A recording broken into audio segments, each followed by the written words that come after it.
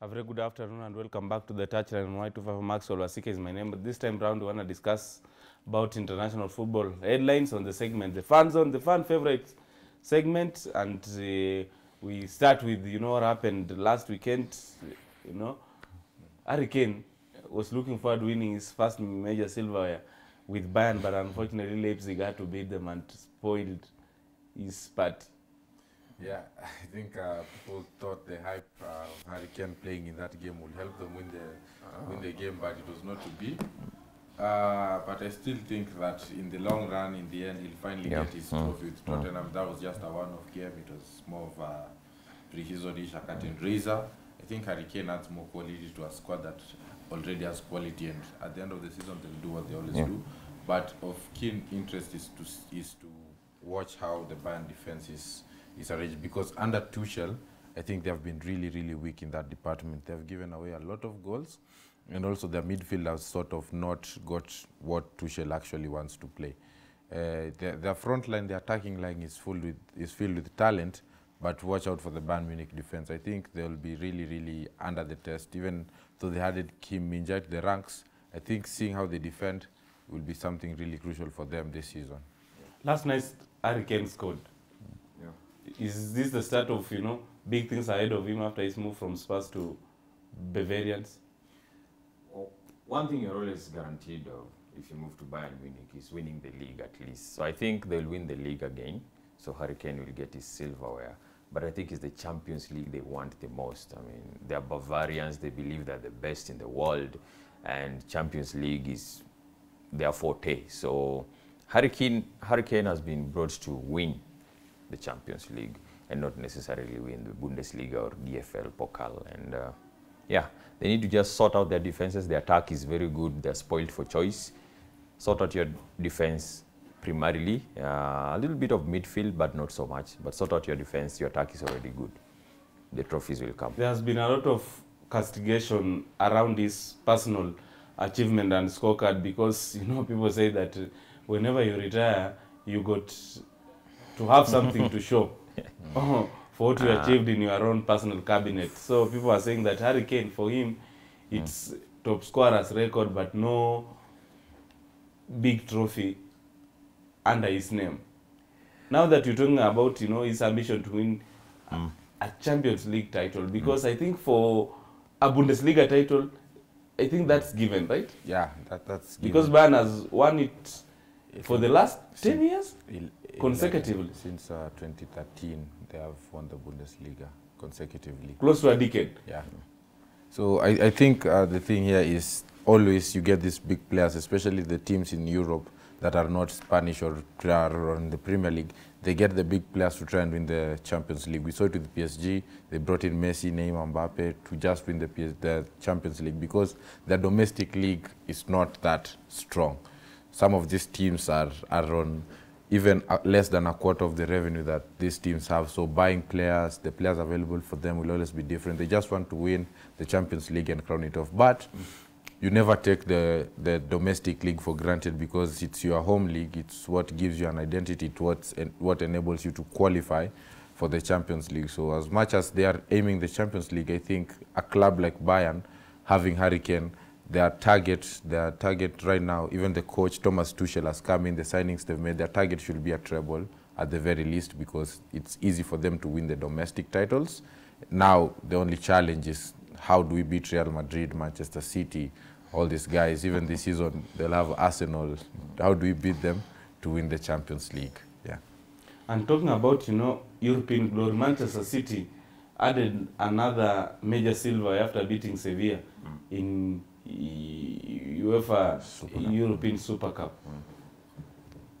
Is this the team to get scared of as far as world club football stage is concerned?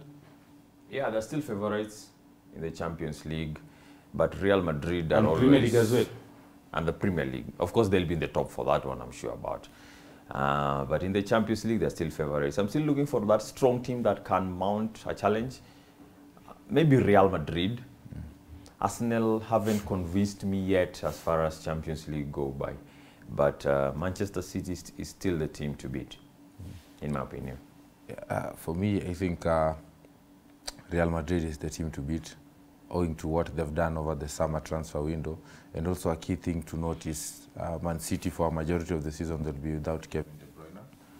And also, you know, they've lost some of really important players for them, especially towards the end of the season. If you look back at the last 3 or 4 seasons, Ilkay Gundogan, since February, has almost been the top scorer at that time for Manchester City. On penalties, he was so good, runs into the box. They have lost him, and the person they have signed is Mateo Kovacic, who I don't think gives the same as Gundogan does. And they've also lost Riyad Mahrez, and I've seen Pep has tried to give Cole Palmer a starting role, but I don't think he's of the same quality as Mahrez or even Foden. So I think it's really, really tough for them to go into games without Kevin De Bruyne, who gives them all the assists. You know, he pulls the strings in the midfield, but you know, you can't rule them out because they still have great players. Some of their players are 100 million players, world class, so they can still be there. But something with Real Madrid is the Champions League is more of their competition. With Bellingham coming in now, you know, next season probably Mbappe coming in, you know, the coming 3-4 seasons, they might do what they did again in 2015, 16, and 17. Yeah. And, you know, someone was telling me last night that, you know, the problem Jurgen Klopp alongside Pep Guardiola did was, you know, winning Premier League and Continental title and still remaining at their respective teams, that they ought to have, you know, looked for another challenge elsewhere. Like for the case of Jurgen Klopp, because Liverpool looks like they're dwindling. And you know the thing. And I hold contrary opinion. I was of the idea that probably someone like Diego Simeone of Atletico Madrid is the one that needs to look for a challenge elsewhere, because he's had an overstay at the team, but nothing proper forthcoming. Yeah, I think the question that one will answer that with is, where is the bigger challenge? You're already at Liverpool, one of the biggest clubs in the world. You've won the Premier League this season. Next season, it won't be easy for you to win it. You have City breathing down your neck, Chelsea, Arsenal, United, even now Newcastle. Madrid won it 3 times consecutively. Yeah. You can try Madrid. But you know, the problem is Madrid, they are already sorted. Yeah, and they have a thing where they pick who they want. You do not pick Real Madrid.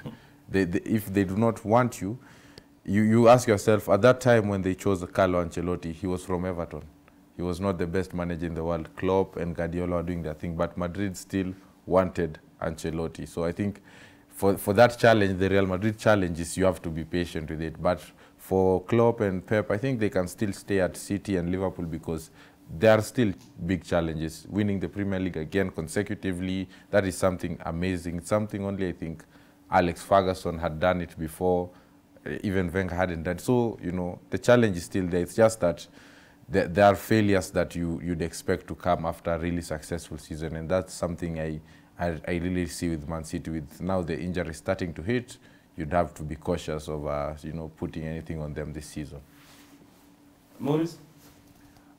Yeah, Real Madrid, when they want you, they call you, but even when they called Ancelotti, had won La Decima. So, but Real Madrid is Real Madrid. Everybody, as a manager, wants to manage Real Madrid, and as a player, you want to play for Real Madrid. Of course, the Barcelona fanatics will have something to say about that, but Real is Real. Every player dreams about donning that shirt. So, yeah, I think your prediction are about right. Manchester City, Real Madrid this season in the Champions League. It looks like it that way. They're the teams to beat in continental football. Yeah. Let's move away to matters transfer, and you know, before even we talk about the move by Neymar to Saudi Arabia, let's talk about Theo Walcott retiring, announcing his football retirement at the age of 34. You know, former Arsenal, Southampton, Everton player. You know, has had an illustrious career. What do you remember him for? I remember him for coming to Kasarani. with Everton, when they are playing against Karabakh. Yeah, in 2019. And a lot of ladies showing up. Yeah, he got the loudest draw when his name was called from the player list. But I think Walcott, when he was still young playing for Arsenal, I think he was a really promising player. He was one of the fastest players we had ever seen in the Premier League at that time. He was a key player for Arsenal when their qualifying for the Champions League year in, year out. But it was sort of sad to see him, you know, fall out a bit, fall off from where he was, because ever since he went to Everton, I don't think he's hit the heights he hit when he was a young player for Arsenal, because at that time he even started for England. He traveled with England to the World Cup, to the Euros, but he went to Everton and now Southampton. They got relegated last season, but you know, you cannot forget what he did for Arsenal at that time, where him and players like Jack Wilshere were still young kids. They are the ones who really pushed the Arsene Wenger style of tiki-taka football with Arsenal. So, you know, he will be missed in the footballing world. He's a really, really popular figure, especially, as you said, amongst the ladies, but also the Arsenal fanatics really, really loved Theo Walcott. Yeah. And unfortunately, he didn't win Premier League with Arsenal. All the players did not. I've always thought he's the brother to Lewis Hamilton. I don't know why. They quite resemble. Yeah, they quite resemble. But he's had an illustrious career. 34 years to call it quits, not bad. He has a few England call-ups, won a few medals with Arsenal, so it's not bad. He's not had a bad career. Some quarters in the social media is saying overhyped English, you know, footballer as always. But I think he was a decent player.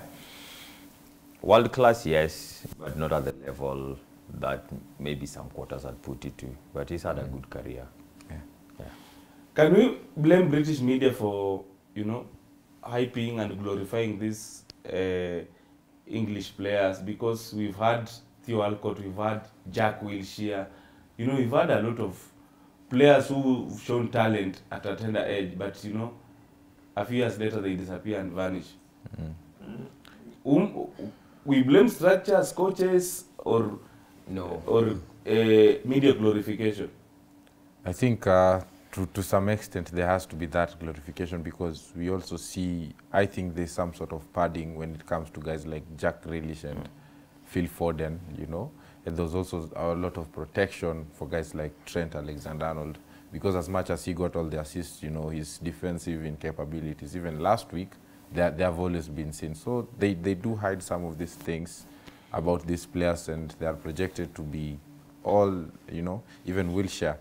But when it comes to the tail end of their career, they're not hitting the heights. You know, for example, someone who may have been glorified but was not, let's look at the guys like Trippier and Walker, who at the time were playing for a small club, Tottenham, and they never got all this attention. But look at them at the end of their careers. They're the best players in their clubs, you know. But these young ones who started in big clubs, you start at United, you start at Arsenal, you start at Chelsea, you get all this glorification, but you never hit the heights. You look at Ruben Loftus-Cheek for Chelsea at 2018, look at where he is now. Guys like Hudson-Odoi, he could even play for England. He's really dwindled down. So I think for the big six, it's always going to be tough for a young player, but the media expectations have to be managed. Yeah. So it's the media hype probably that also counts to their eventual downfall. Media and fan hype, I think they have to be always be controlled, because even we look at guys right now, someone like, I'm a United fan, so someone like Garnacho, I think we should still wait up on him, because his age is still not that experienced to play in the big games, to showcase what he has in the big games. So, you know, manage your expectations. Know that not every game from him will be a Ronaldo-like performance or something. Maurice, what has been your standout transfer so far? Even as European leagues kick off, and, you know, Saudi Arabian league has intensified, you know, their pursuit of being in public domain and, you know, giving competition to the well-oiled, you know, European leagues like Premier League, La Liga, Bundesliga, because of, you know, acquisition of top-notch and world-class players. The same thing that, you know, MLS tried with Beckham and it didn't materialize. Do you think Saudi Arabian league would do something contradictory this time round? Maybe a standard transfer in terms of money, of course, it will go to Neymar and co going to Saudi Arabia. But in terms of quality football, Arsenal. I mean, from where I'm sitting, I'm not quite sure. Will they play 4-3-3 or 4-2-3-1? You know, I think personally Declan Rice cannot hold the midfield alone. So 4-2-3-1, maybe Declan Rice will have a very good game, him alongside Partey. Then Odegaard just a little bit in front, of course Martinelli and Bukayo Saka, and then Nketiah.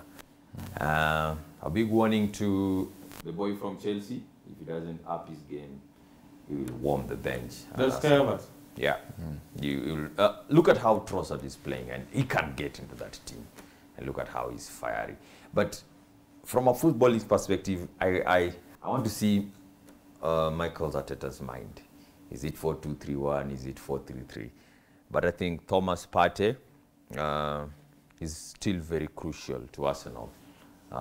Let me say, winning the league. Last weekend, he played an inverted V, the role where Zinchenko always plays. But against experienced, good teams, he cannot play in that position. So that is the standout transfer for me in terms of footballing terms.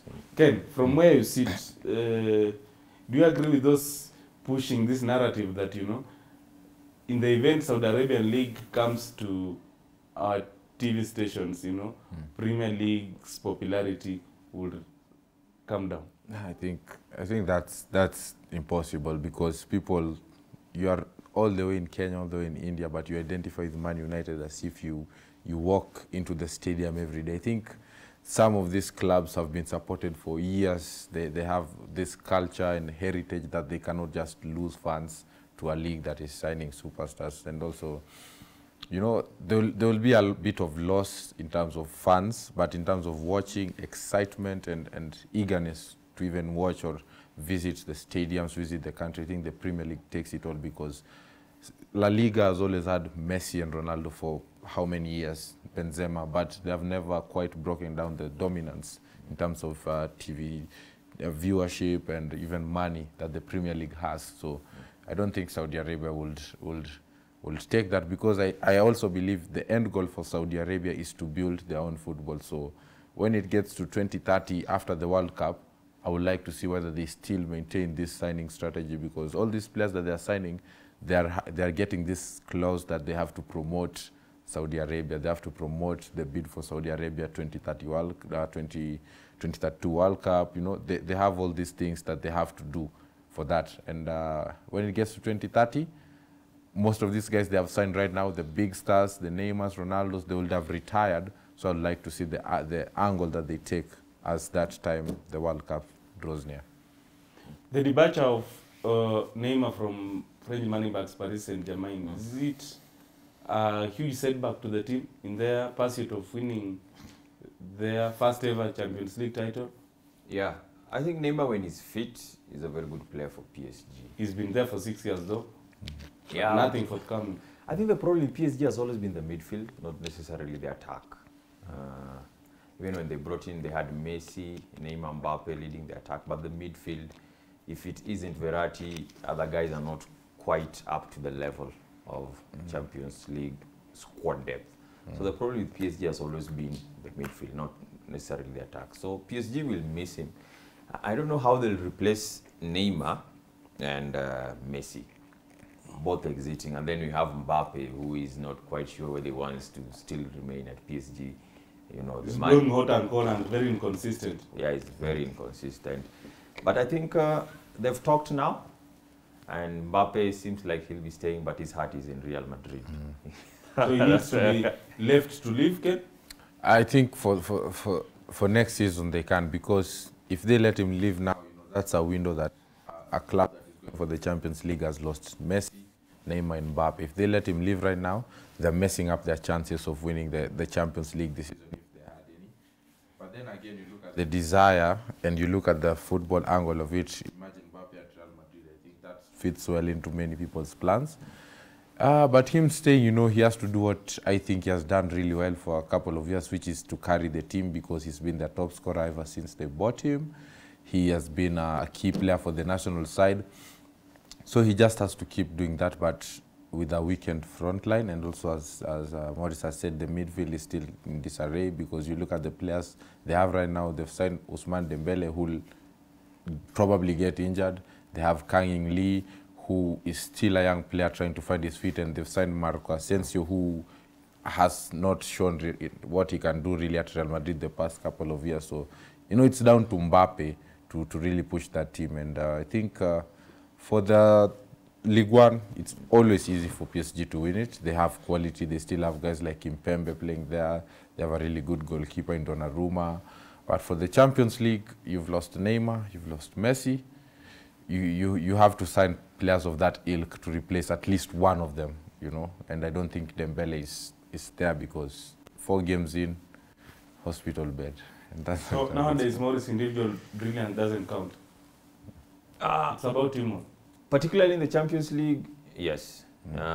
Individual brilliance can win you a few games here and there, but teamwork is really, really key to winning. You remember even Pep Guardiola, look at the game he played against Inter Milan in the final. They were second best.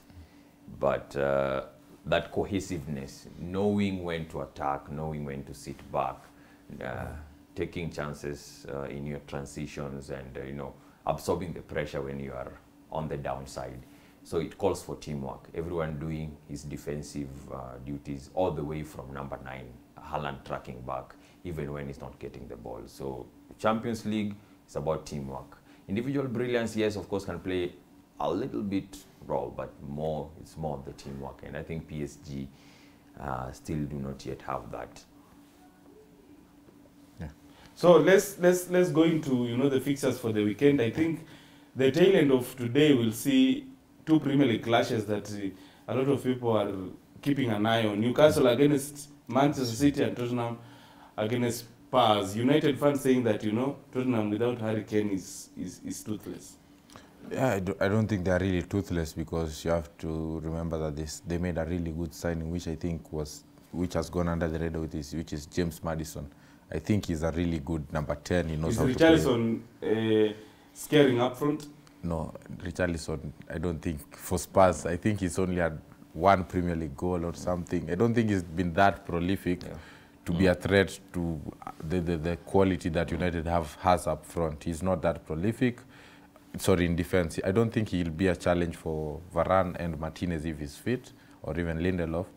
But I think the trouble will really come from their midfield because Bissouma seems to have a starting role here, and also Maddison. And with Son as captain, I think he'll take the mantle and do what Kane has done. And also United were really poor against Wolves. Tottenham can use that because their midfield was all over the place. Mateus Nunes and Cunha really ran rampant in that midfield. And if Tottenham watch that game, they will be looking to do the exact same thing because how Ten Hag has planned his midfield over the past 4 games, starting with pre-season, I think it has been really messy, and it's something that I don't think is going to change in this game.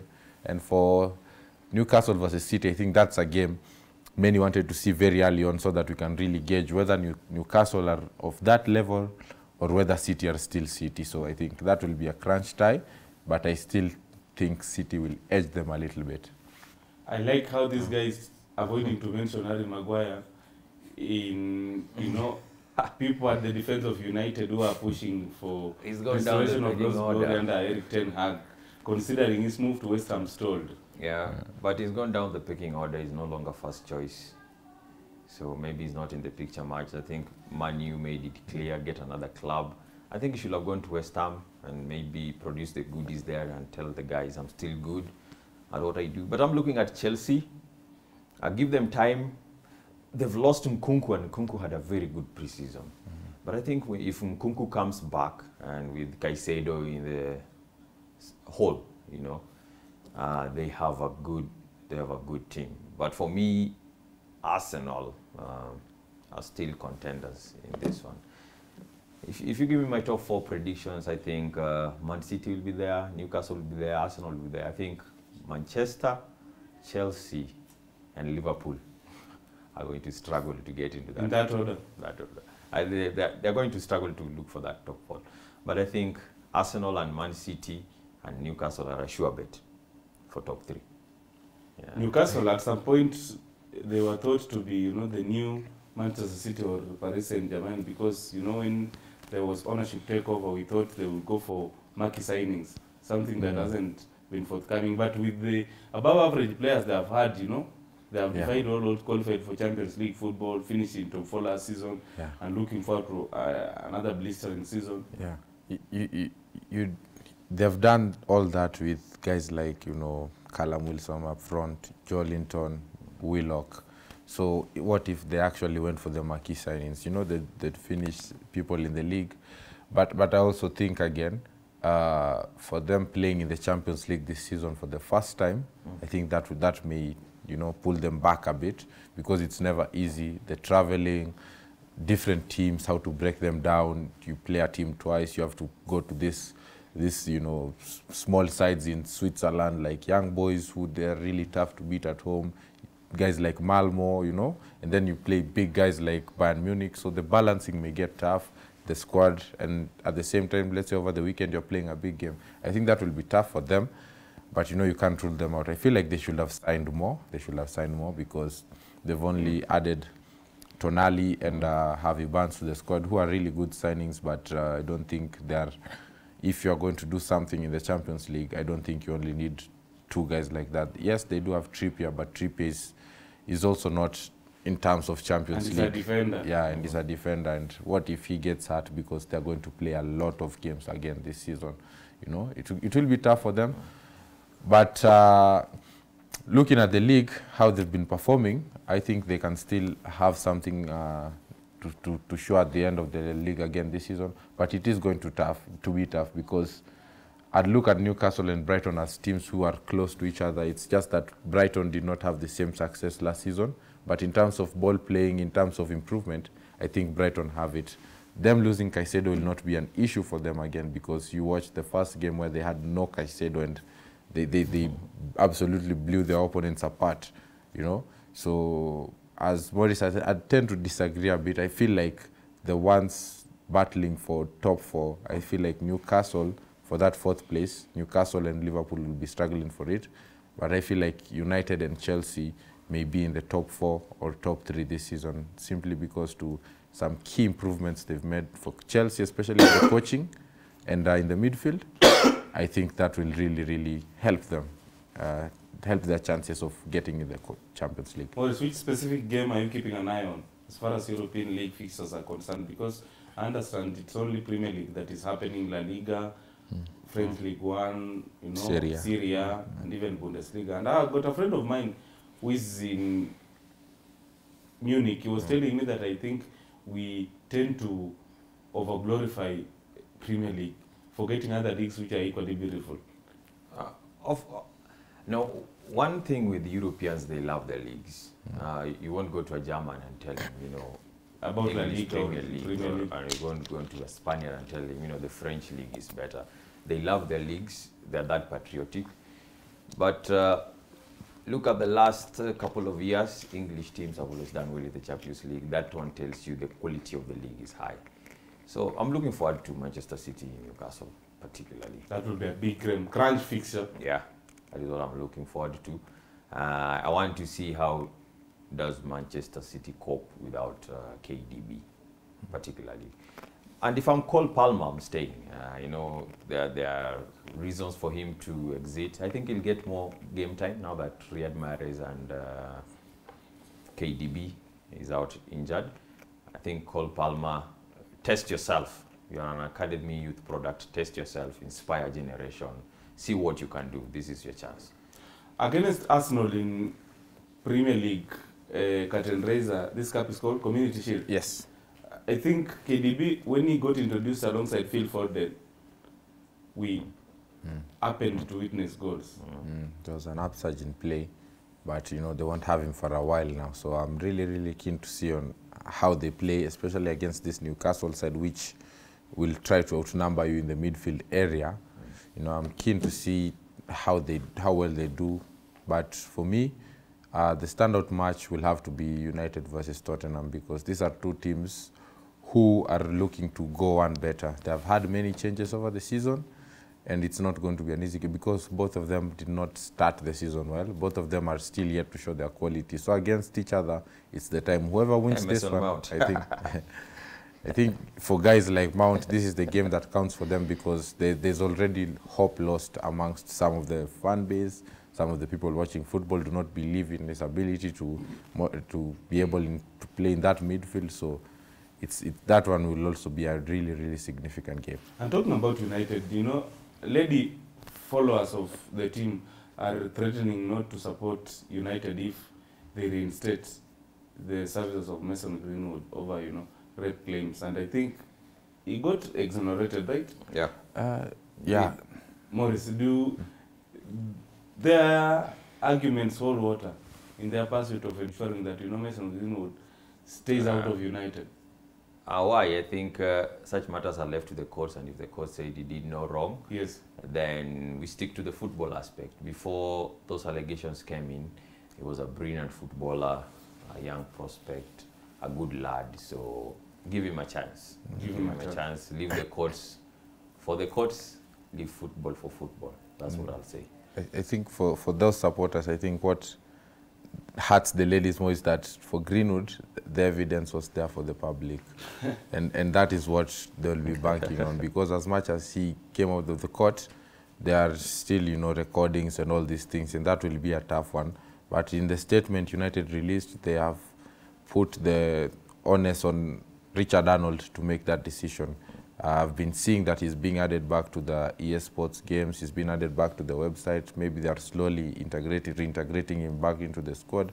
But until Richard Arnold announces, I think United fans should wait, because whether people like it or not, there's going to be a storm over Greenwood coming back to the side.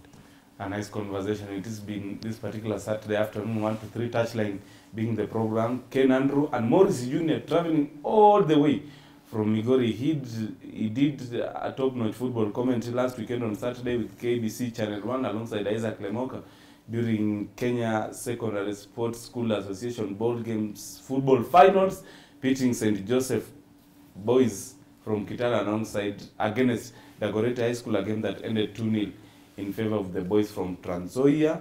And you know, he's gracing our show this particular afternoon, his debut, and it looks like, you know, we're going to be having him more often as times go by. Maurice, it's been a pleasure having you. Yeah, thanks for having me.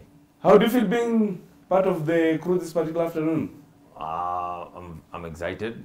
We thank God, we thank all the guys behind me, my parents, my fellow educators, and everyone who was encouraging me in this journey. And hopefully, we come back to commentate the real games in the biggest sports channel.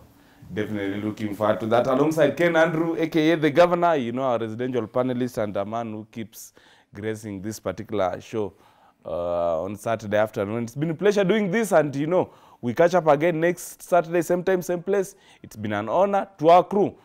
Thank you for the fantastic job, and let's keep doing it. Keep it touchline, and keep it touchline Y254, and enjoy the rest of our programming, even as our next show gets set up. It's called The Buzz or something. And, you know, enjoy the rest of our programming. Don't go away, stay tuned. It's The Touchline.